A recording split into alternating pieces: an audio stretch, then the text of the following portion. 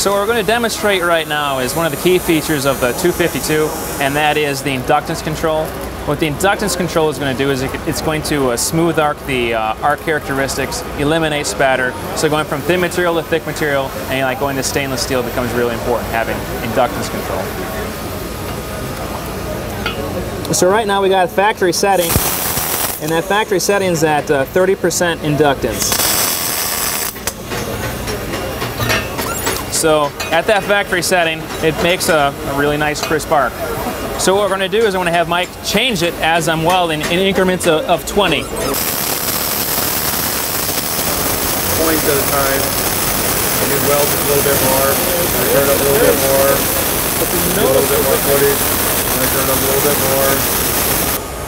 And that's it. It only goes up to 100.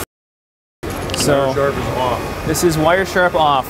So what wire sharp off will probably bring at the end of this MIG wire is going to be a larger ball than you would typically want.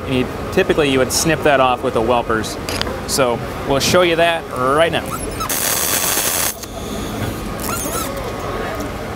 So wire sharp off left a bead, a little BB at the end of the wire, which typically guys will be trimming off.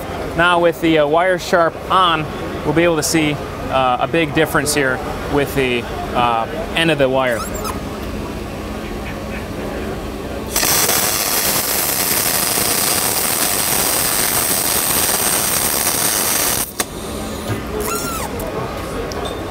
With the wire sharp on, you're going to see that we've got a very clean end of the wire here.